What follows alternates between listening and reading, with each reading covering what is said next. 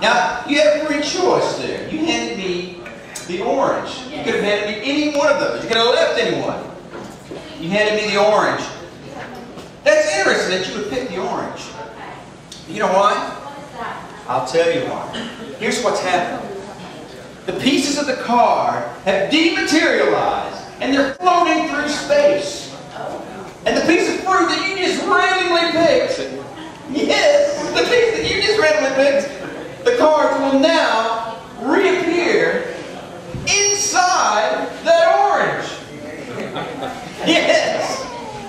Are you ready? Here we go. Oh, and you know what? I almost forgot to mention. Not only will the pieces of the card be inside the orange, they'll be completely restored into one piece.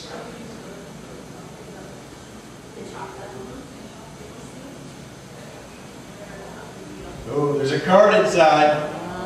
Yeah. But now this could be any card, right? I mean, you guys have done that. You cut open an orange, there's a card inside. Did that happen to you? No. No, it's never happened. Well, the question is this your card? Let's see. What card did you pick? The 5 of spades. There it is. The 5 of spades completely restored. Thank you. Thank you. Oh, wait. Oh, there's a piece missing. You would drop a piece. Oh, wait. You still have. Oh, let's check something. Let's see. The tears match? Check it out. Like a jigsaw puzzle. Tear for tear. Fiber for fiber.